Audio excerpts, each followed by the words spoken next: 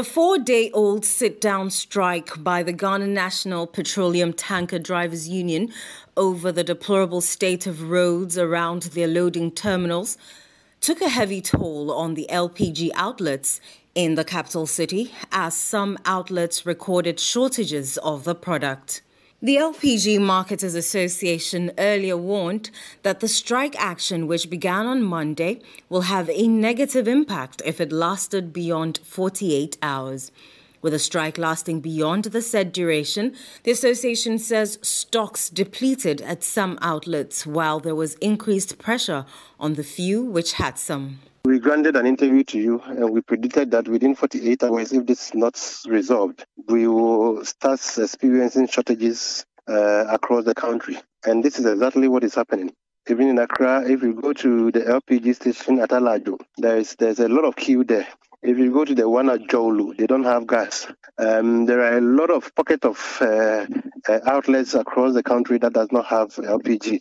If you go to Nkoko, there's an LPG station there. They don't have LPG. If you go to Konongo, there's a Machianza gas station. They don't have LPG. If you go to Kumasi, there's a Munaga Junction. They don't have LPG. And it's scattered all over. And this has put a lot of pressure on the ones that are having few stock. And I'm afraid by close of today into tomorrow, a lot of LPG stations in Ghana will run out of stock.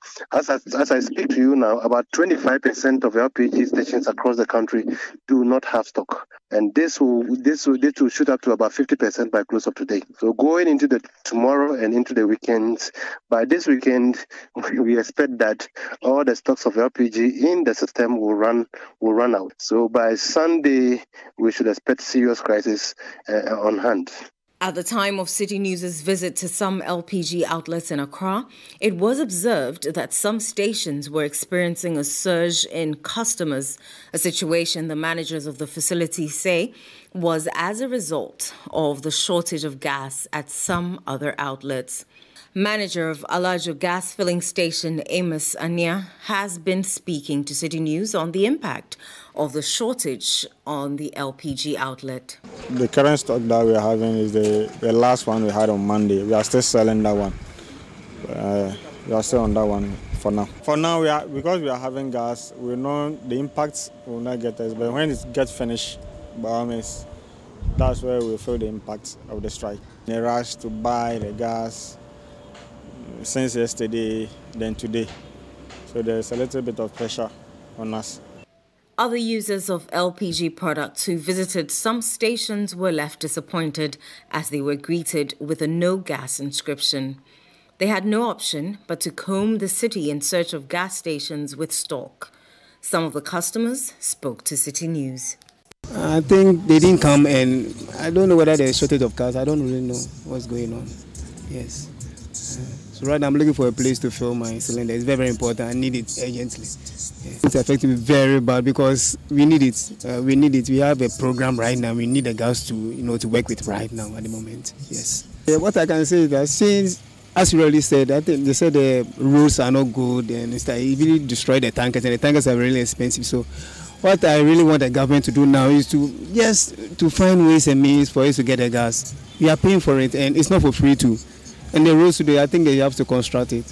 I'm free pig farm. Maybe there's no gas. See, apart from I say, me need me be.